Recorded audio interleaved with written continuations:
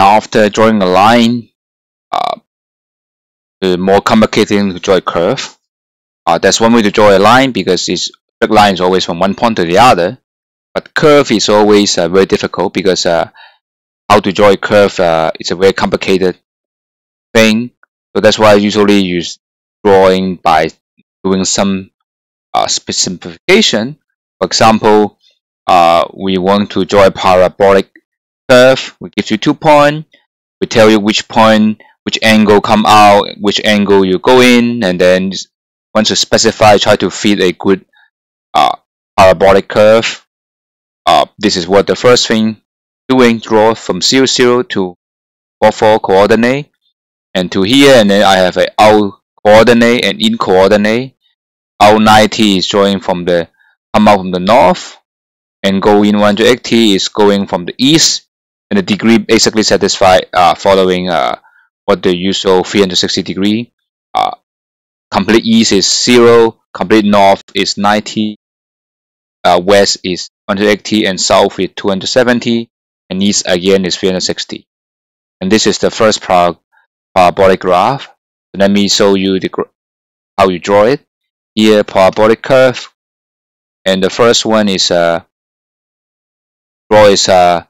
from 0, 0 out 90 degrees, so that's how you go out, and 4, 4 come up in 180, so that's why this is the graph we have. And the second one is out is 0, and when you get in is 270, so that's why that's how this parabolic curve looks like. So it's a rather standard, easy to draw and calibrate.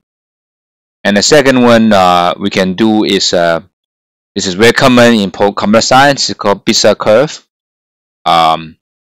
It's a very complicated thing. You can, if you want to know more, you can look at the Google it and see. But basically, you have 2 points, and you have 2 control points, and basically it's a parabolic function that drawing from 0, 0 to 4, 4, but with these 2 particular control.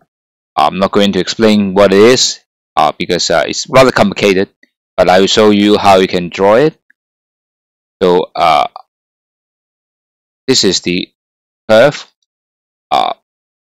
and you can see from 0, 0 to 4, 4, and these 2 controls, 1, 3, and B5 is you can say control line is almost not touching the control 2 point, but you will be moving from one way to the other. Okay, and the other one is control is also from 0, 0 to 4, 4. It's 1, -3 and 3, -5. So this is how you draw the B.B.A curve. And the other is the easiest one, I would think. If you have a complicated curve, the plot smooth. You give me all the coordinate you want. I try to smooth out a curve. So as long as you give me the coordinate more and more and more, I can plot a very nice curve for it. So this is a very nice one. So let's see how it works. Okay. So the plotting curve is smooth. The more coordinate you give, the more smooth you have. So it's rather convenient. So you don't need to do calculation.